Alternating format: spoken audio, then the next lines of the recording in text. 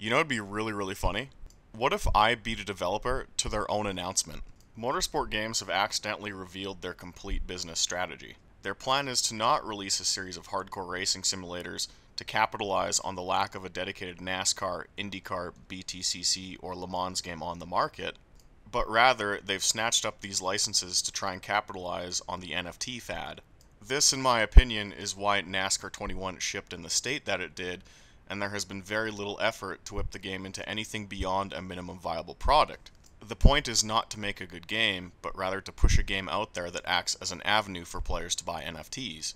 Motorsport Games are attempting to hire some sort of NFT or cryptocurrency specialist to help them implement crypto and NFTs into all of their racing simulators.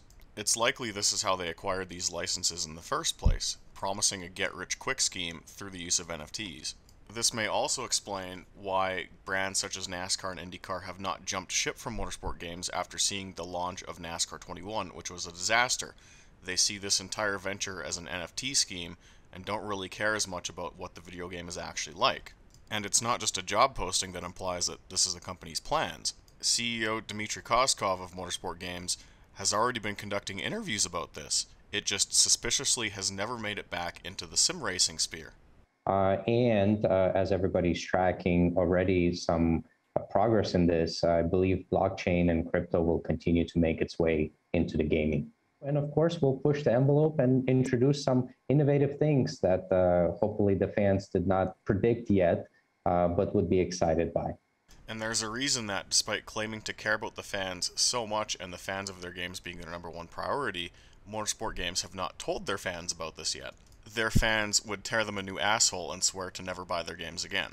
For example, EA straight up backed away from NFTs due to player outrage and said, we're basically not going to do it. When Ubisoft tried to implement NFTs into a Tom Clancy game, they sold just 18. Whenever Hot Wheels posts their NFT collections on their Instagram feed, all of the comments laugh at them. Forbes magazine is also starting to write articles that say things like interest in NFTs and the metaverse is falling fast. So there's probably a reason why they don't want sim racers to know about this yet. Instead of openly telling sim racers about their plans for upcoming racing games, what they do is arguably more devious. They have curated their own corner of the internet for themselves, so people can't ask too many questions about what's going on here. And the more they curate, the more it looks like there's a bunch of good press surrounding them when people are actually really pissed off. For example, whereas Race Department has been a staple of the sim racing community for about 15 years now, and is where pretty much everyone goes to get news on upcoming racing sims, or download mods, or simply chat about racing games, Motorsport Games wasn't satisfied with this news platform and instead created their own news platform called Traction.gg. In fact, they don't even want to acknowledge that this major sim racing news site exists at all.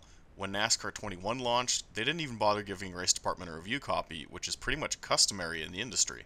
The site is literally identical to Race Department, but it serves an important purpose.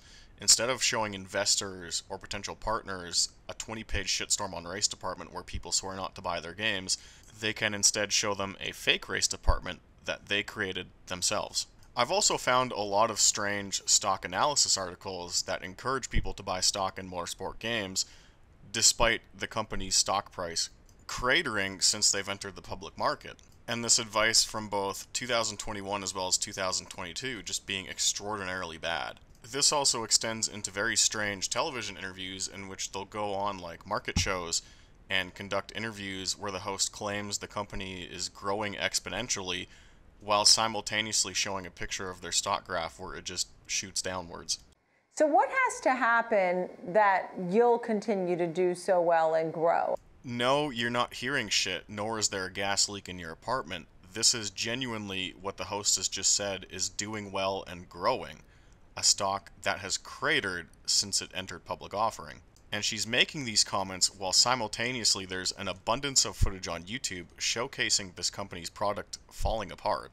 Coupled with their statements that 81 million people supposedly watched their R Factor 2 league, it's like this company frequently invents their own reality.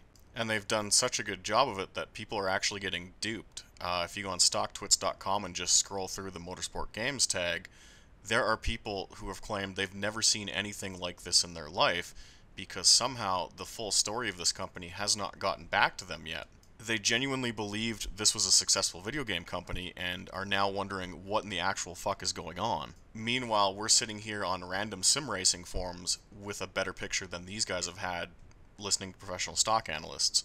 The reason I'm so passionate about this story and have researched it to these lengths is because I'm a lifelong NASCAR fan who just wants a good NASCAR game to play after work each day. Instead of getting a good NASCAR game, having been starved for several years, this development team that just kind of spawned out of nowhere has been preying on the goodwill of NASCAR fans as well as IndyCar fans, Le Mans fans, and touring car fans to a lesser extent, and are using it to potentially try and run some sort of investment and NFT scheme, which is really fucked up.